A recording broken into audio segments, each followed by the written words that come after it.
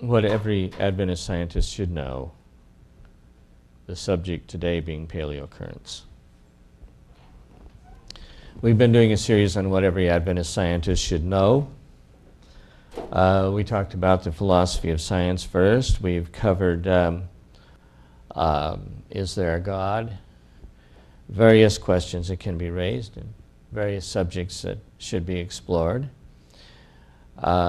We've talked about how old is life on Earth and was there a flood, and today we are doing the last of those, except that we will have to, well, I take it back, we have to redo the origin of life on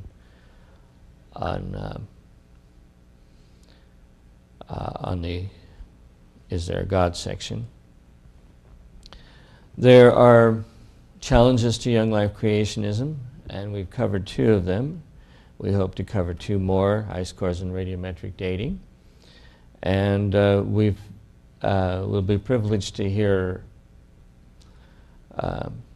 Dr. Leonard Brand discuss Ellen White's health messages next week. But for this week, we're going to talk about paleocurrents, and my apologies because I did not change this slide. That should read paleocurrents, and first we're going to give the main reference and then let you get an idea of where you can find others. We'll talk about the theory of paleocurrents, we'll talk about the data, and then we'll give you my take, which will be fairly short, and then the floor will be open for comments and questions. First, I'm going to talk about references, and primarily they have to do with Dr. Arthur Chadwick, who's collected, I think literally in the terms of 1 million references or so. Dr. Chadwick has a PhD in biology from Miami University and has done postgraduate training in geology and has worked a lot in geological stuff, including some publishing. And is currently chair of biology and geology departments at Southwestern Adventist University. And the website where he has most of this stuff posted is geology.swau.edu/paleocurrents1_1.html. He has a number of different pictures that you can look at, and it's probably worth your while to peruse them at your leisure. There are other sites, and one of them, interestingly enough, includes Wikipedia, which discusses paleocurrents. Paleocurrents are not a mystery. It is what Dr. Chadwick has done with putting the data together that is so interesting. And I have basically stolen his slides, well, with his permission. And so what I'm going to do is to go through the kind of talk he would do. What are paleocurrents? Where do we get them? How can we visualize them? What are the results from North American and other cratons throughout geological time?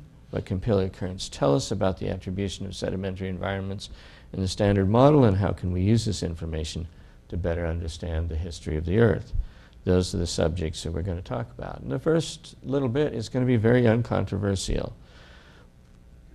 Why paleocurrents? The ability to recreate the salient features of some or many past events involving the movement of water on the Earth's surface through time could provide a distinct advantage to understanding those events. If you know which way the current was going when sediments were laid down, it might tell you something. And in fact, it tells you quite a bit, which is fascinating.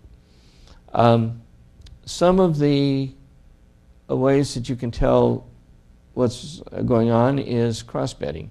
If you will look carefully, you will notice that the dunes are being blown from right to left and laying down crossbeds. And here's what you can see in the fossil record. And you can see the fossil record has these beds that are being laid down. And they're being laid down, in this particular case, from left to right. Therefore, either the wind or the water, whichever, is pushing the sediments from left to right. Very uncontroversial. Here's another example. This time it's going from right to left. The slide is actually being used to show some other features that are interesting, but the part that has the paleocurrents that are easy to detect are coming from a direction. It's obvious we're talking about moving either water or air in this case. Ripple marks can happen. This is more common under water than it is under air. And here you can see, obviously, the flow is going either from left to right or from right to left. You can tell it's not going from top to bottom. But if the ripples are relatively symmetric, it's pretty hard to tell for sure which direction they're coming from. So you need a little more information. Here is some actual fossil ripple marks, and you can see that it's very similar to what we have in the present. Here's another example, and it's fossil orientation. And at first you would think, well, obviously those shells must be lined up with the current, but which way? Then if you think about it, you realize the current has to go from the lower left to the upper right, and the reason why is because these shells are going to be unstable, and as they roll, they're going to roll so that the big end is down current. If they start with the little end down current, then they will tend to roll around until they reach the equilibrium position. So in this case, you can tell not only that the current is flowing and that it is flowing somewhere in a left to right direction, but you can say that you're pretty sure that it is from left to right and not vice versa, in contrast to those ripples. There's some other things that you sometimes see in stone, and this in particular is scour marks, where you can see that something has scraped the stone, and it's going from left to right or right to left. You'd have to have some other features before you could say for dead sure. But it does kind of look like, certainly it's not flowing up and down.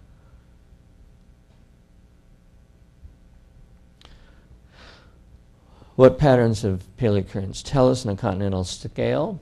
Well, that's an interesting question. It doesn't occur to most people.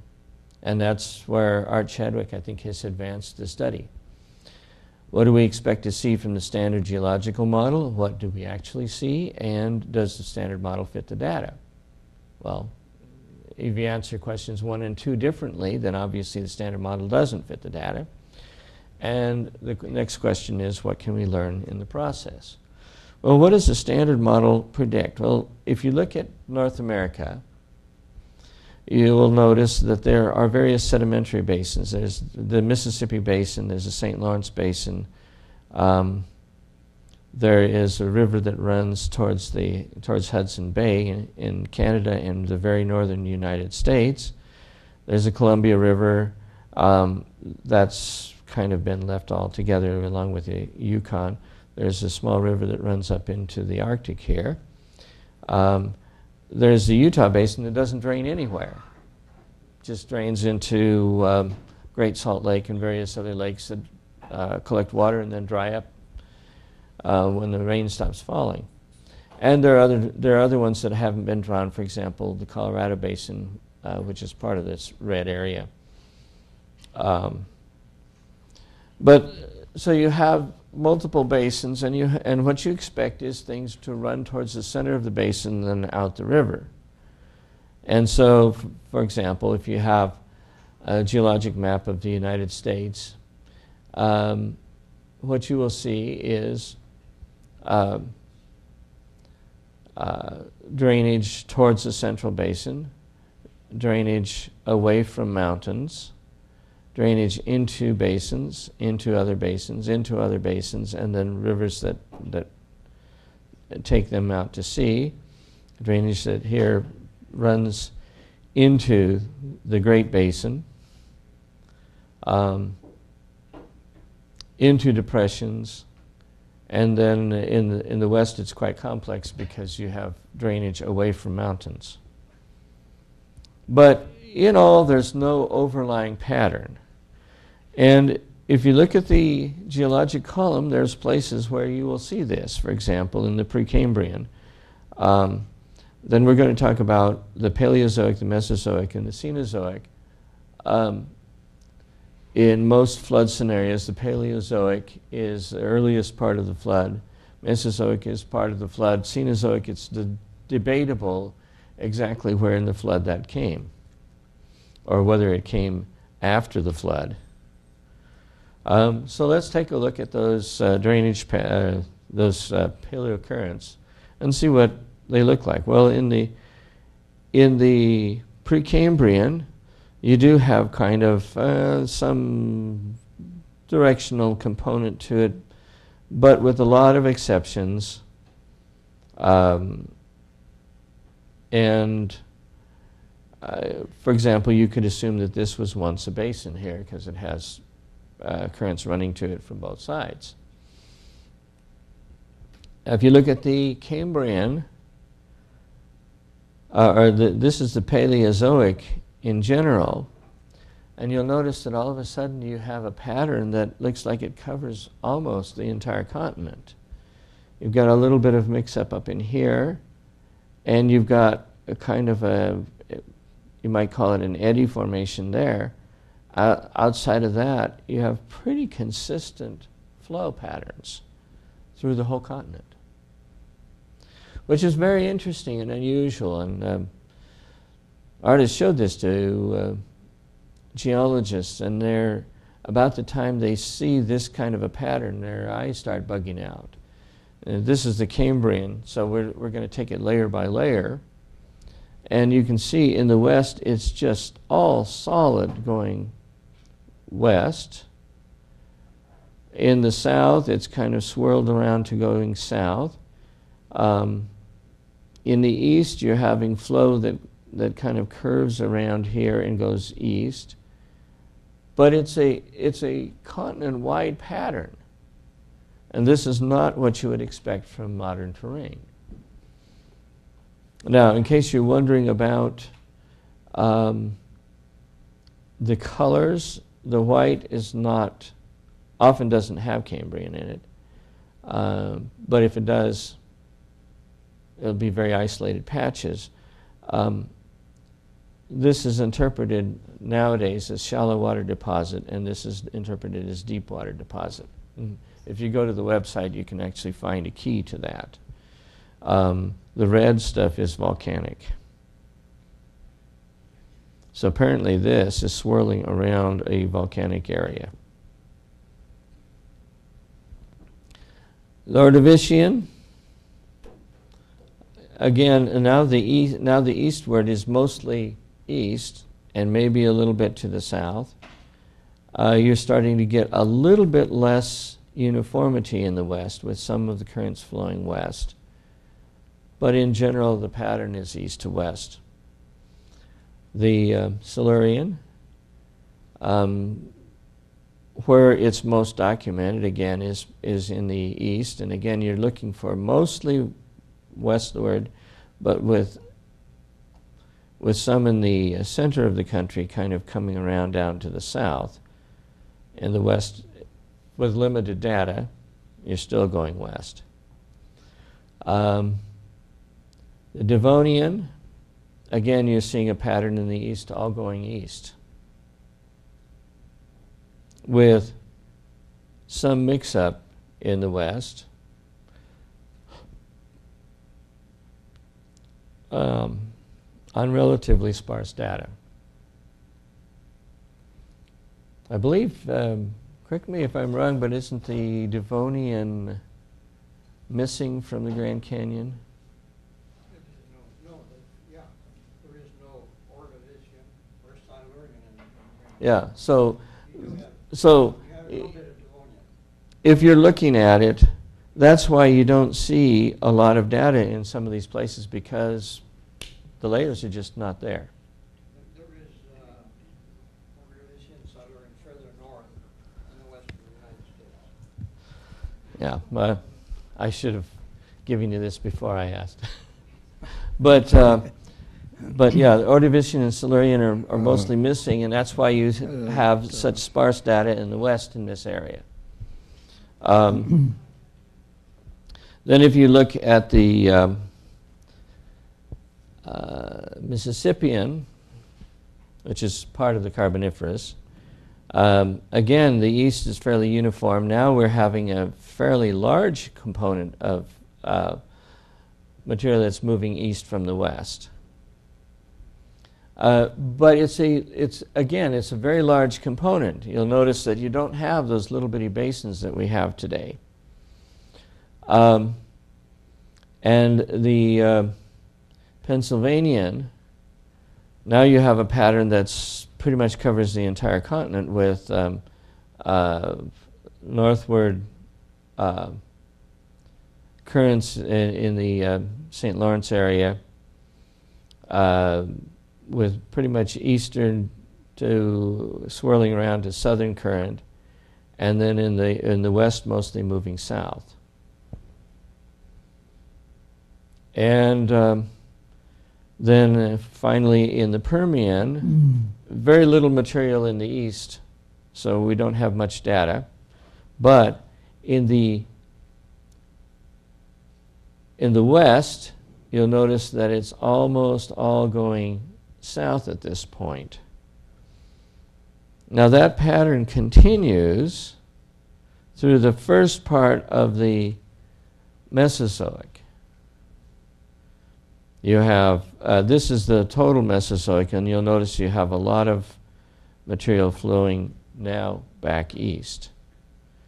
But we'll take it layer by layer. In the Triassic, we're still having a lot of westward movement. And we're still having westward movement in the eastern United States as well.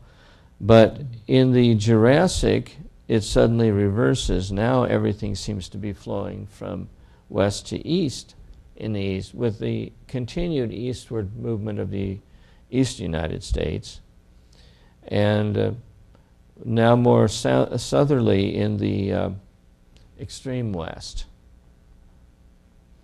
Now, unfortunately, I don't have drawings for the Cretaceous. My understanding is they more or less follow the same pattern. In the Paleogene, this is a rose diagram which is combining everything, and so you don't see the patterns quite as much, but you'll notice that you do have a fairly strong southerly component. In the Paleogene, that's just, or Paleocene, well, Paleogene, it is. That's Paleogene. That's the lower part of the Cretaceous. That's the tertiary. Paleocene, Eocene, and Oligocene. Oligocene. And then as you get further on, you get a pattern that's, again, pretty much totally random, suggesting that this is the place in the Neogene where the drainage pattern now starts to approximate what we have for the modern drainage pattern. To summarize, in the Precambrian, the North American Paleocurrents are variable and don't really show a distinctive continent-wide pattern. In the Paleozoic, the Paleocurrents show patterns that are continent-wide and typically flow toward the southwest across the continent, with, as you can see, some little swirls involved. In the Mesozoic, the patterns are continent-wide and typically flow towards the east across the continent, except for the extreme east where it still continues to flow west. In the Cenozoic, North American Paleocurrents are again variable and do not show continent-wide patterns, especially during the late Cenozoic. Now, these trends are not expected in the standard model conventional basinal geology. You'd expect everything to look like the Precambrian. The trends show that processes were active that were larger than those predicted by the standard model, suggesting that the model may be inadequate. Such trends seem to be consistent with an actualistic process such as the Genesis flood, but of course there are other explanations that could be forthcoming. Further work needs to be done to unravel difficult areas such as Europe and Britain. But we're going to take a look at South America in just a little bit. There's patterns on other continents. One problem that Dr. Chadwick notes is that workers within the standard geologic model do not typically think on this scale. Evidence of continent-wide trends is anomalous, but occasionally has been recognized. Basin-limited supracontinental paleocurrents were one of the lines of evidence supporting plate tectonics. What was happening outside the basin? And then he asked, can we see any supracontinental trends in paleocurrent patterns? And if so, what did they tell us? And we're going to take a look at some of those. In South America, Precambrian is very scarcely represented, so you don't really see too much. What you do see looks pretty scattered, going west, going east, going west. In the Paleozoic, in Brazil, especially in the tip, you're getting some pretty uniform eastward movement. I'm sorry, westward movement, you're correct.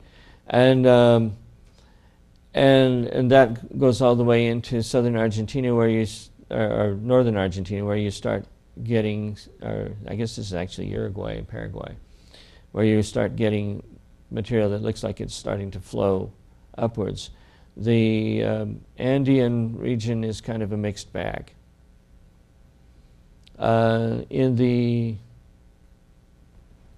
Mesozoic, you get more uniform flow, mostly westward again, or mostly eastward again, I'm sorry, from the west. And you have reversal of the flow that you had earlier in Brazil, although the very tip of Brazil continues to flow in a westward direction. And then the more modern material is kind of scattered.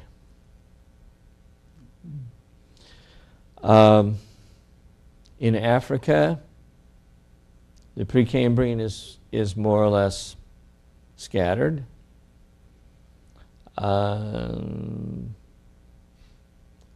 You've got some patterns. Interestingly, here you have a pattern that is flowing off to the west, and we're going to see that pattern become important later on. And then predominantly southerly and in this area northeasterly flow. In the let's see, read that Mesozoic. Again, you're having a pattern that is flowing at this time pretty much continent wide in a northwest direction, with some curving down to southwest in the area of Nigeria and the Congo. And then this one is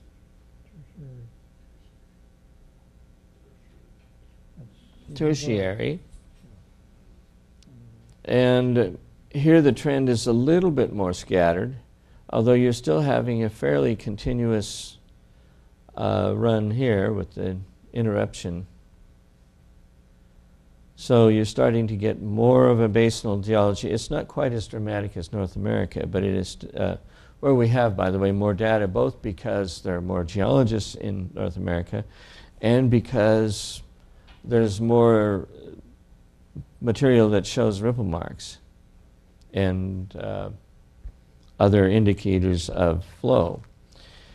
In Australia, Precambrian, somewhat scattered.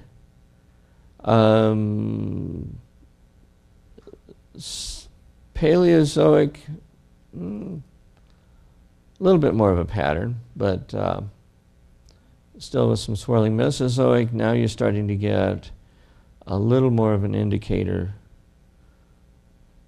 of flow, and now the tertiary, also known as the Cenozoic.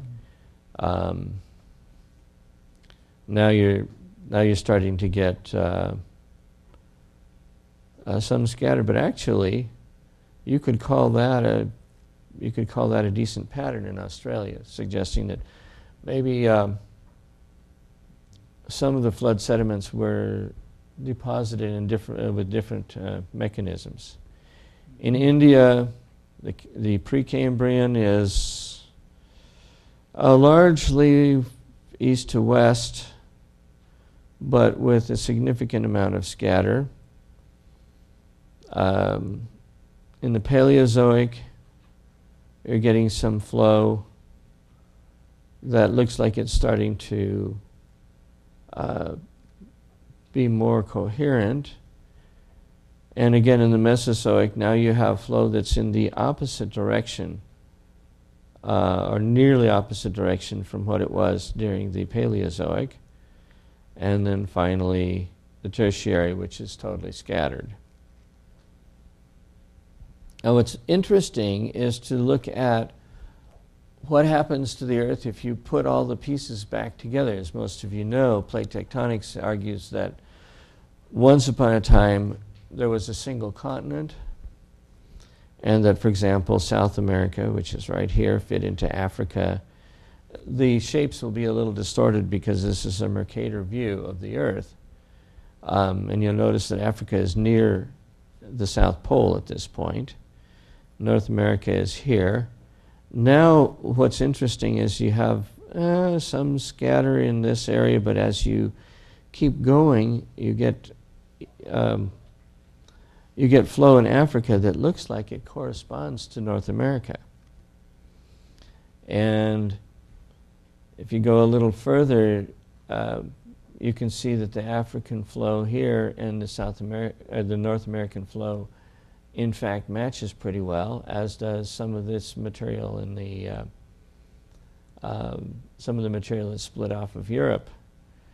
And in fact, what's particularly striking is, as this is supposed to have kind of changed place with time, here you have Africa and North America fitting very nicely together, and Africa and South America flowing clear across each other. And in fact, in North America, South America, you can argue that there's a pattern of material that goes in and then perhaps around and then back out, and here starts to meet resistance from presumably newly rising mountains.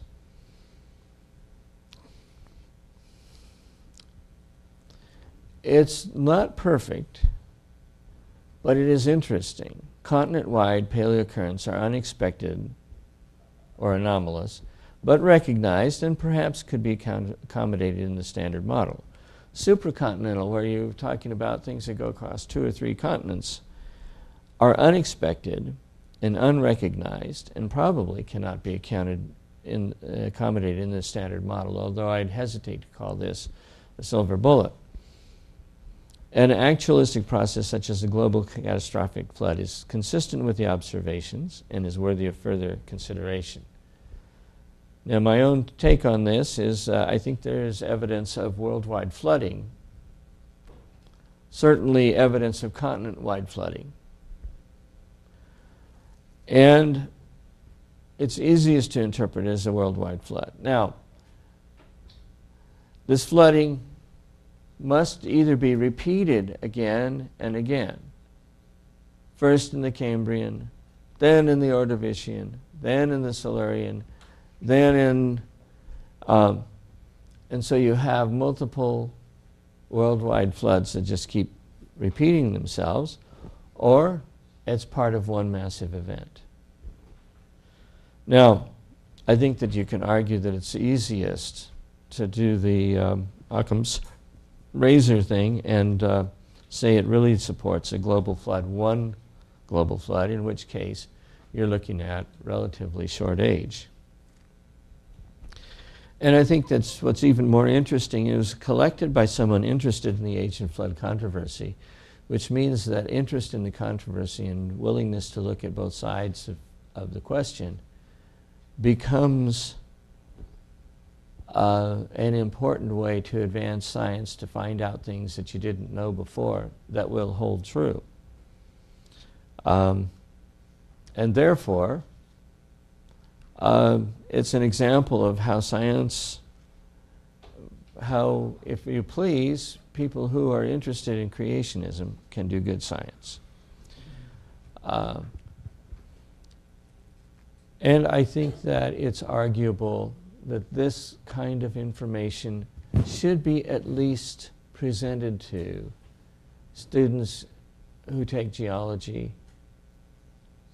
in Adventist and, I would argue, other Christian institutions.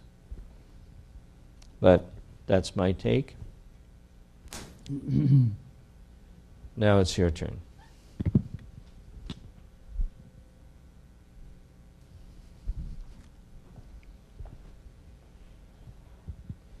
Go ahead. I have a question that may be totally off the wall, but as you go up the so-called geologic scale, the patterns change, and I just thought, oh, I wonder if they could have an animation of how the different layers change, and if that might say anything about how the flood acted on, you know, how the layers and all that took place, or would it work that way? Do you know what I'm saying? I think so, and I think it's a good idea.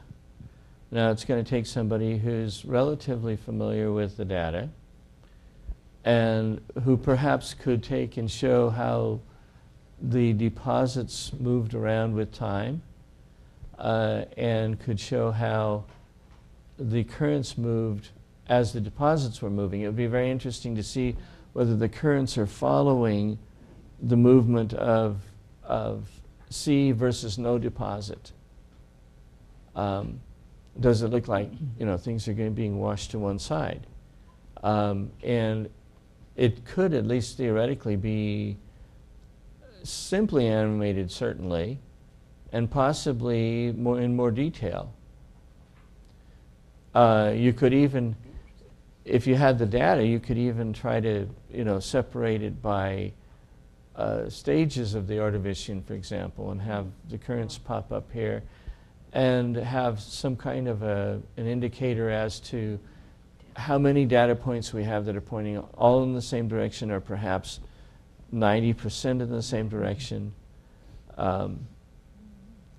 So there's a lot of extra work that could be done on the data we've collected. There's also a lot of data that could be collected. For example, we have barely touched China and Russia.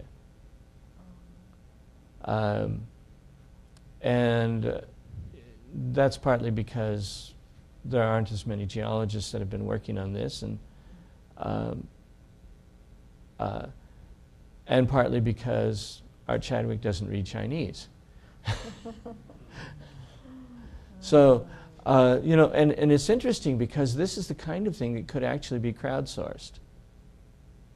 You could have some high school kids that wanted, you know, all they wanted to do is and they already read Russian, say, you know, go into the literature and see, well, do they have paleocurrents here? Do they have paleocurrents there? And, you know, then have somebody verify them and put them into the database and see what kind of a pattern we get, or if it's a totally random arrangement. I noticed that you had some volcanic activity on some of those layers, and I was wondering how much ash would be then mixed in with the mud on those layers or the subsequent layers. I don't have a good answer for that. This is a massive database. one of the things I would hope is eventually that not only all of the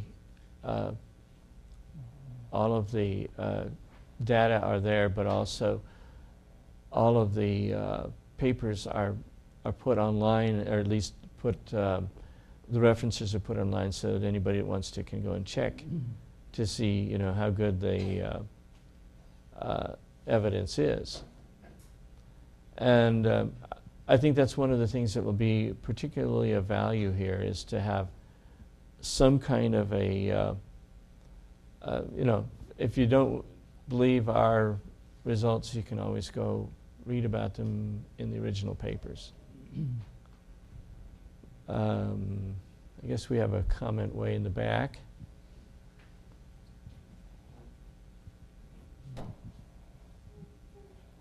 Does anybody have an idea if the direction of paleocurrents can be obtained from core samples to try to sort of fill in the blank areas? My guess is it's not as easy to do on core samples as it is to do, I mean, you can see the ripple marks. If you were to core those, you know, you're talking about, what, a 3 or 4 inch, it'd be pretty hard to be sure as to where, which direction the current was going. You might have a better idea if you had some kind of cone-shaped shells like the one example, because that would be pretty much, but you'd like to see a larger area of shells that are all going the same direction before you could be comfortable saying that that wasn't just random. Well, you might go longitudinally down the core, and if it's consistent through a period of, you know, depth, then if all the shells for an inch or perhaps a foot are all oriented the same direction, right, then you might think that that whole thing was laid down with current in one direction. So I also wonder about asymmetric, sort of elongated rocky debris, whether those would tend to line up as well. Yes, I didn't show you, but there are online. There are actual photographs of where rocks have had water rushing over them, and they do tend to align with the flow of the rock, and you can see that from modern material. And I wonder how small that gets. In other words, if something down the size of grains of sand orient themselves, in which case that could be taken from a core sample. I don't know if anybody's actually looked at that. Yeah. One feature that wasn't mentioned in orientation and is the size of the grains. As you follow a sediment, it goes from coarse to fine because sediments are much heavier than water and tend to settle out of water. But the smaller ones are held much longer and transported much further than the coarser parts of the sediment. So could you pick that up in a single core? Possibly not. Certainly in several cores you could. But in a single core you can pick up orientation of fossils, orientation of granules. That's commonly used in telling direction. Mm-hmm. So you can do some of it. If you have several cores, you can use sediment size. It would be comforting if the shells were all aligned in the same direction as the sediment size. If you had 2 or more indicators pointing in the same direction. Yeah, sure, and probably sometimes that is done. You know, they use every trick they can in trying to determine this. You get the most out of your data.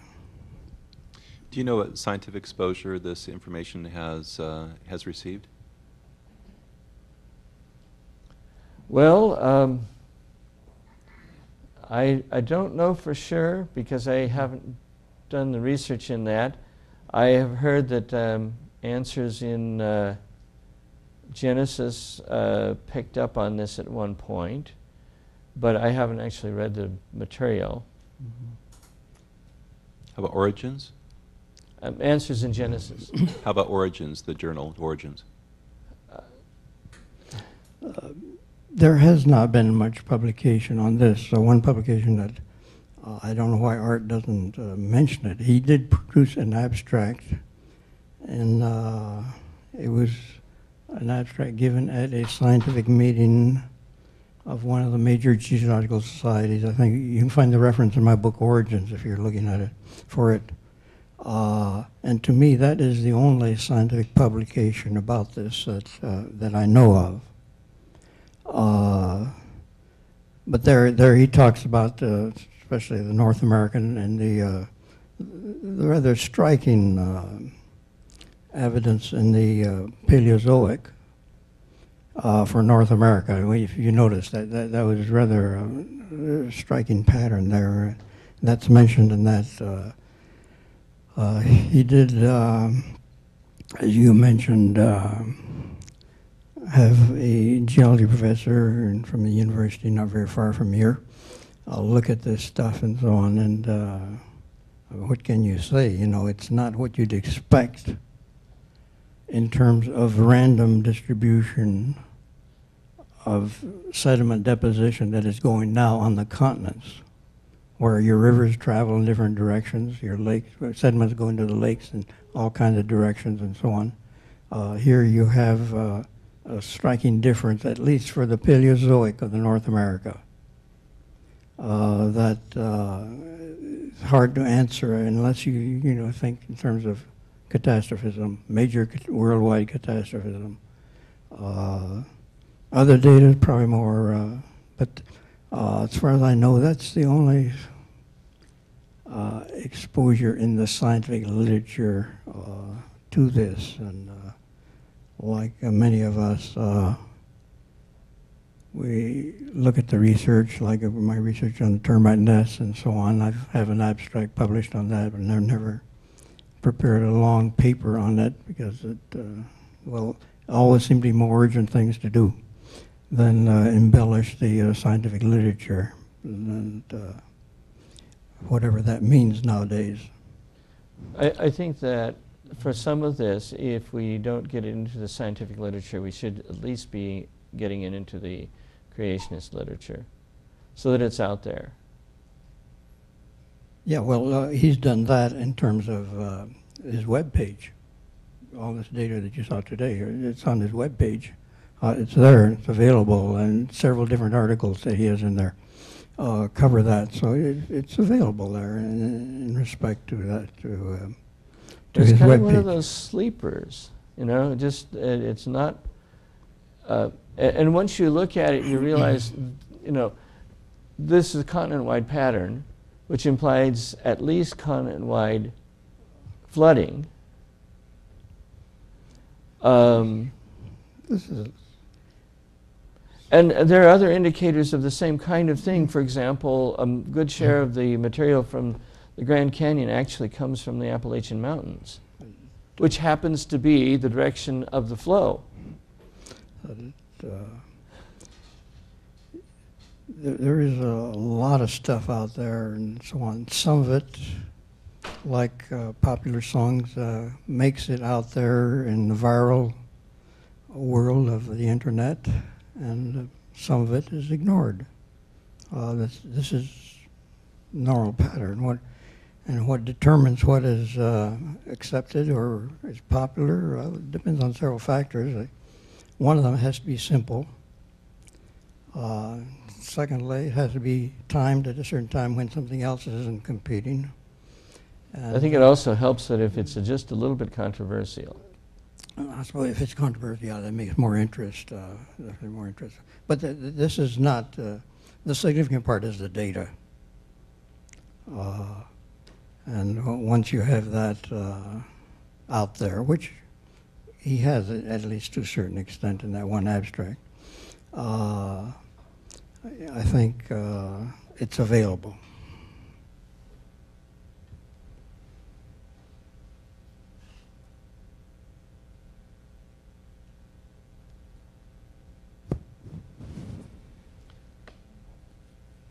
This is a relatively short presentation, so hopefully it will be something that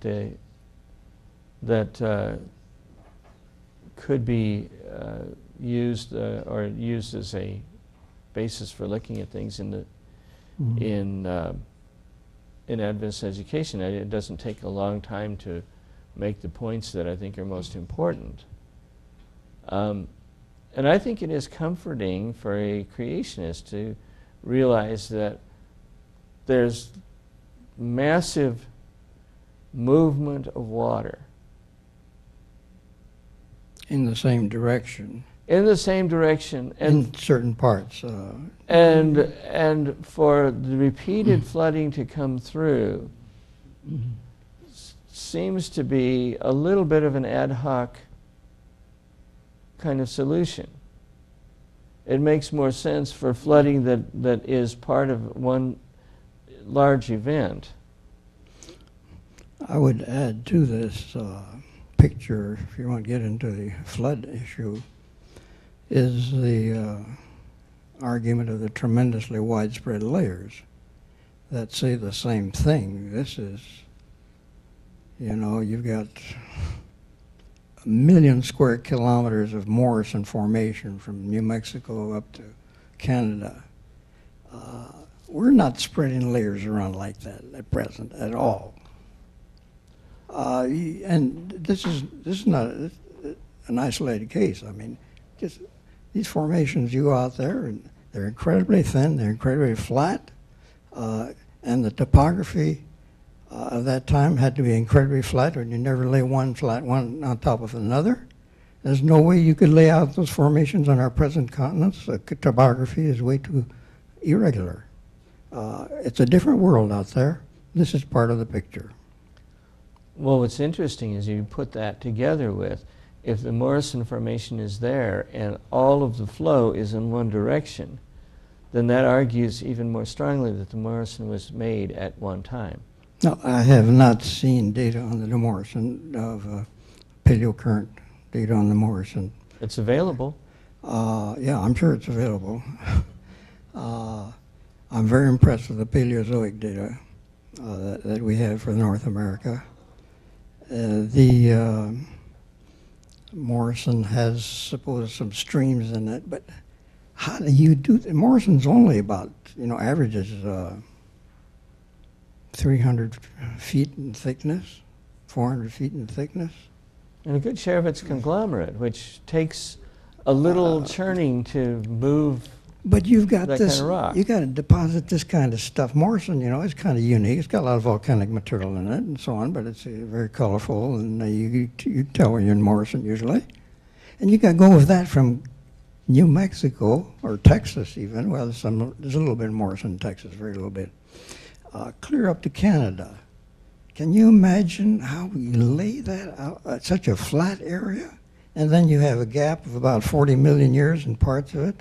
And you got a thin Dakota that's only about 100 feet thick, spreading over about 800,000 square kilometers, almost as big as the Morrison.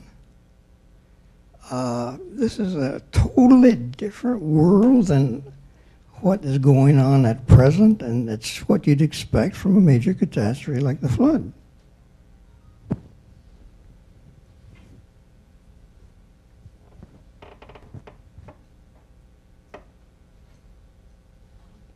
Has anybody looked at the answers in Genesis stuff? What about that verse in the Bible when Peleg was born on earth divided? We're wondering about the verse in the Bible in Genesis where Peleg was born and the earth was divided. He was born after this division. There's some debate as to exactly what that means. There are some who feel that this is part of the rifting of the continents, in which case one would expect mountain building before the eyes of the people who were out of the flood. The other possibility is that that the earth being divided has to do with the different language groups being split off. And this is the time of the Tower of Babel. And it depends on how you interpret the earth being divided. What is the word? Just a minute. We're going to... So, what is the word, the origin of the word that is used for earth? Is it dirt, or is it the world? Because the world was divided when the languages were divided, but... Which verse is it? Oh, pardon me. I'll find it again. It's in Genesis 10. Genesis 10, verse 25. 2 sons were born to Eber. The name of the one was Peleg, for in his days the earth was divided.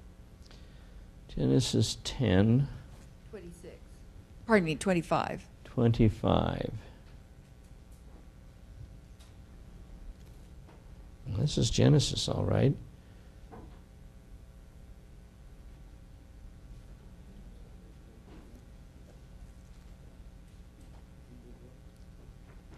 Should be fairly short. That's odd. Oh, that's page numbers. That's why. I think the word is Eretz, E-R-E-T-S.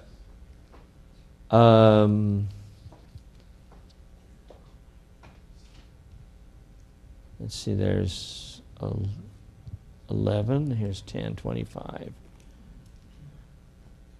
Or Erez, A-R-E-Z. And to Eber was born 2 sons. The name of one was Peleg, for in his days was divided Haaretz, the earth. So that's talking about physical. That's not talking political or language, right? Well, that's the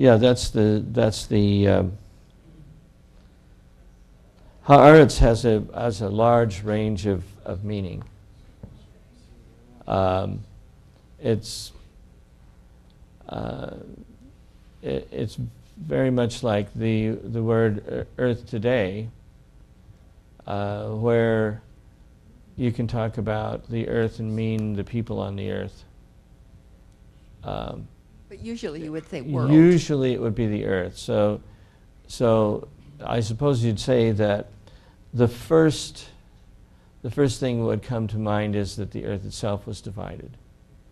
But it's not beyond the range of the linguistic range of the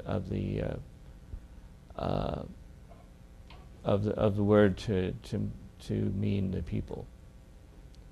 So at that point, what you have to do is perhaps leaning in one direction, you have to look around and see whether you can make sense out of it in both ways.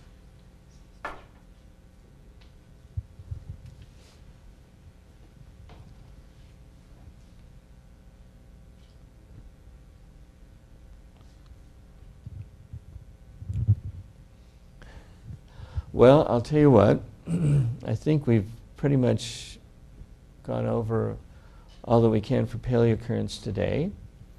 Come back next week and we'll be, in some senses, switching gears, but in another sense, looking at another aspect of the same question, which is the interface between science and religion.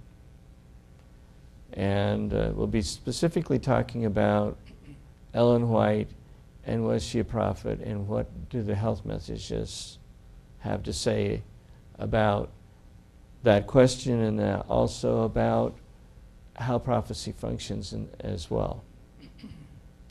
And I really invite you to come because I think it's going to be a very interesting subject.